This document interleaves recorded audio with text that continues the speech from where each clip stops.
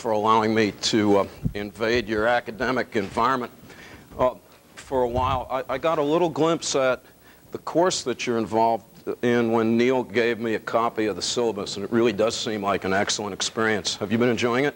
It's a rhetorical question, but of course when you're professors here, you don't have much in the way of alternatives.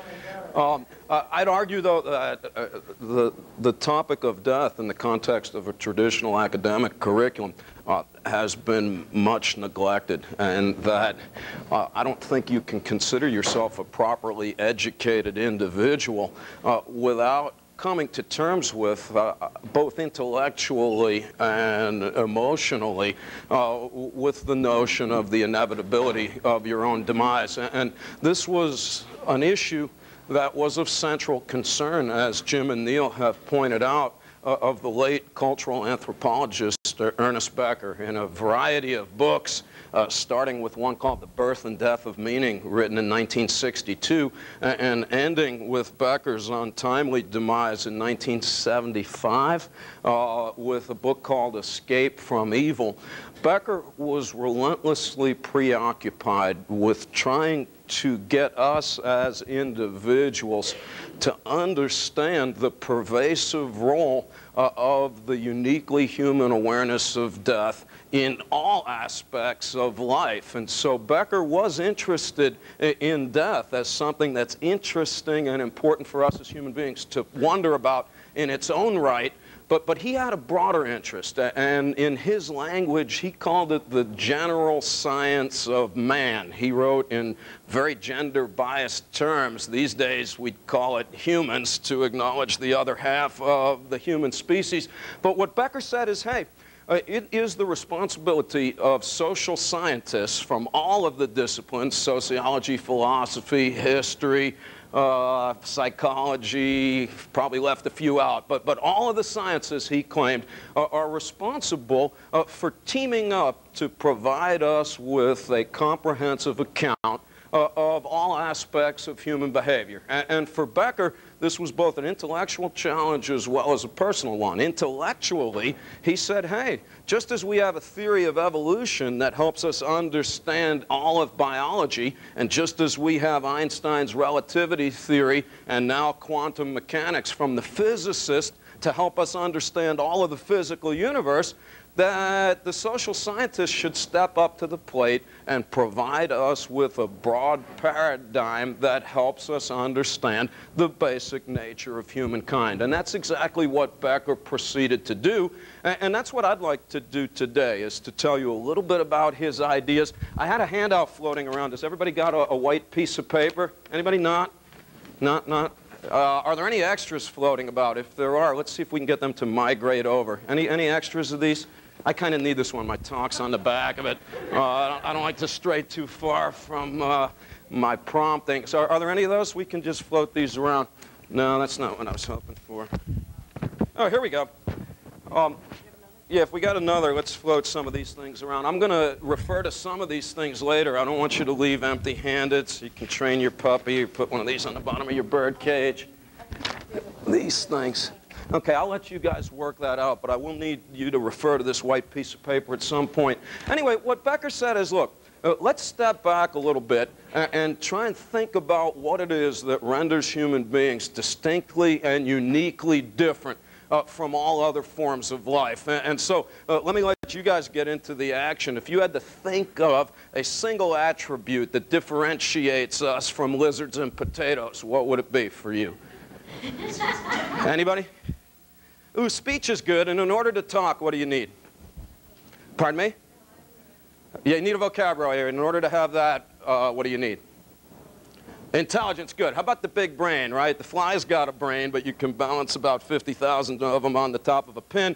You have an enormous brain, not only in terms of volume, but I'm sure they study the convolutions of the brain, allowing us to stuff a lot into a small bowling ball-sized head, right? You know, yes?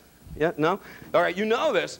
Your brain, or you should know this, is relatively large compared to other living creatures. And I hope I'm not being too homocentric when I suggest to you that human beings are imbued with a vast intelligence that renders us fundamentally different than all other living creatures. and that enables us to do things without which we would not be here today. I would submit to you, first of all, that as a physical specimen, each of you are pathetic and unable to function in any autonomous sense on the virtue of your physical attributes, right? People are not large, we're not fast, our senses are terrible, you can't see shit, you can't smell, your teeth aren't sharp. If we dropped you in the middle of the Himalayas by yourself and told you to have a nice life, it would be a rather short one indeed, because none of us, a squirrel or a cockroach, would be fine.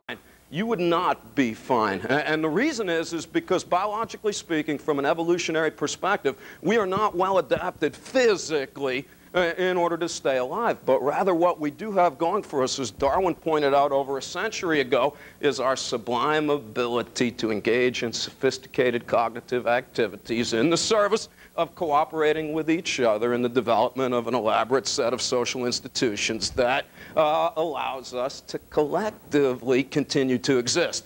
Right? In very simple terms, we're smart. And that's why we're here. And there's two things that I'll mention about being smart that are real important with regard to why it's adaptive from an evolutionary perspective. Thing number one is being smart, interestingly enough, allows you in many situations to not behave, to stand back and say, whoa, wait a minute, this is an interesting situation. I've got to ponder what my options are here. So one of the things that Becker pointed out is that intelligence is not always directed at getting one to behave, but rather getting one to delay behavior long enough to ponder what the alternatives are.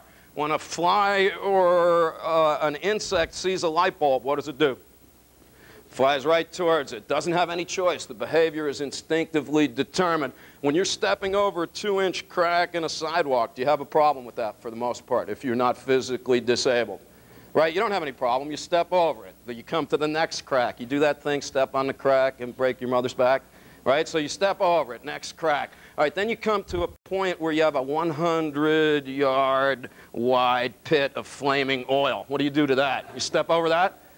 Maybe, but then that wouldn't work out too well. So you can say, whoa, wait a minute, methinks that crack is slightly larger than the last one, and that if I continue to engage in a similar behavior, the outcome will not be positive. And so one thing that's claimed here is that our intelligence allows us to delay behaving in the service of choosing appropriate alternatives. It also does something even more striking. It allows us, and I would argue that we are unique to all life forms in this regard, to actually imagine things that do not yet exist, and then to have the audacity to transform our dreams into reality. Otto Rank, a psychoanalytical lunatic, said that only humans make the unreal real. Who drew the first pictures of helicopters?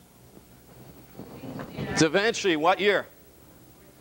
Yeah, one of those years, a long time ago. And when Da Vinci's drawn pictures of helicopters, what are people saying? You're crazy. 500 years later, is that a long time in biologically speaking? Snap of a finger, the crazy man stuff got me here yesterday. So this picture in our minds is converted into reality. I hope you can realize the awesome adaptive potential of being able to dream about that which is not yet here and to make it real. Even on a smaller scale would be the Wright brothers in the airplane. Absolutely. To think that these guys are like flying pieces of wood. When they were trying to fly those little things, we're going, you can't put people in the air. Nice. And Put hundreds of people in the air with one machine. that's correct. And that's nice. Or I wouldn't be here today, and I think that that's important for us to think about. Yeah, well, maybe. My bicycle would take me even longer than that, unless I caught a strong tailwind on my way out. All right, so now, let's just think about, for a moment, the emotional consequences of being so intelligent. And the guy who first started thinking about this, at least in Western thought, was the Danish philosopher Kierkegaard in the 1800s. Anybody hear the name?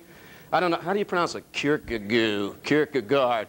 Danish guy. And what Kierkegaard pointed out is that human beings are so intelligent that we become aware of the fact that we exist. In psychology, they call this notion self-consciousness.